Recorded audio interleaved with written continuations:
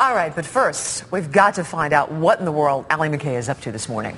Here's the question. Have you ever wondered what happens to the water after you flush the toilet or wash the dishes? Wendy, you may be surprised. I might be surprised about this one. Allie MacKay has really dug deeply into this story in her Allie at Work series, and you're live from Orange County this morning. And may I say, looking fabulous in the protective headwear. Thank you. And may I add, I wish they had another protective aspect for the nose, but maybe that's a little later in the morning. But this is the Orange County Sanitation District where, yes, we are taking you through the process. Maybe Henry DiCarlo, who lives in Orange County, flushed his toilet. Well, if he did it 6 hours ago, Henry DiCarlo's flushing would be here now, right, Ron? It should be here now from Yorba Linda.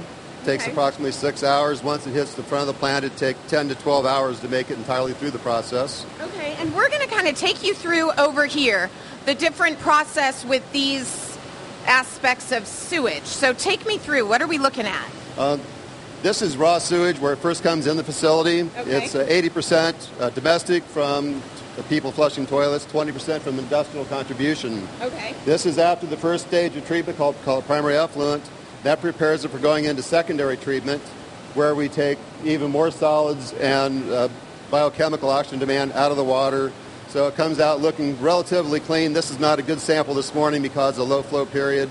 It looks much better than that normally. But now, when I was told about this live shot, I had it through my head that we were going to take you through and show you drinking water at the end. It's not exactly that process here. This is the more solid side, if you will.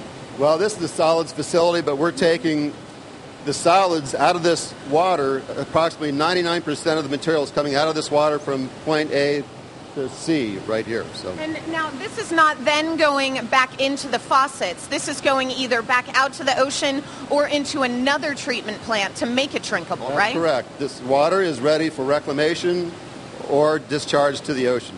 And reclamation means what to the layman? This could be treated further and put into the ground for further reuse. Okay. All right. Now, this is a very, very big place. I'm sorry. Go ahead, Frank. We were close on the stuff down there. What precisely is that? He wants to know. I don't want to know. I mean, is it what we think it is, or is it the other stuff? Oh, very great question. Frank wants to know what he's looking at. That's the belt filter press. That is sludge after it's been in a digester for approximately 20 days.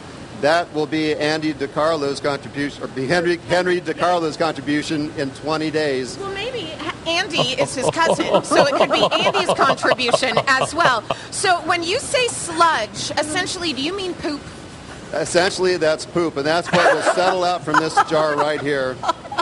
After 2 hours, that'll be ready to go to digestion. Enjoy your breakfast, folks, at home. When you say digestion, what do you mean digestion? Digestion is the artificial recreation of what occurs in your stomach. Okay. We heat it up to 98 degrees for a 20-day period. It decomposes the organics down to a more treatable solution. By the way, Allie, you can drink that last glass. Yeah. No, you cannot. I took a class in college, and they said, yes, you can drink that. Frank's very confident that nothing will happen to you. A good journalist would. I don't. Yeah. Again, USC. That's all I'm going to say. Way to go. We are going to talk more about this whole process. He's using words that I don't understand. All I know is I am glad he's around because guess what? This all gets taken care of. That's all I'm saying. All the information there on the screen right there. And if you want me to come out and do your job like the lovely people here, just email that address right there on the screen for more information. And by the way, you guys, that's what they did. They saw me at some live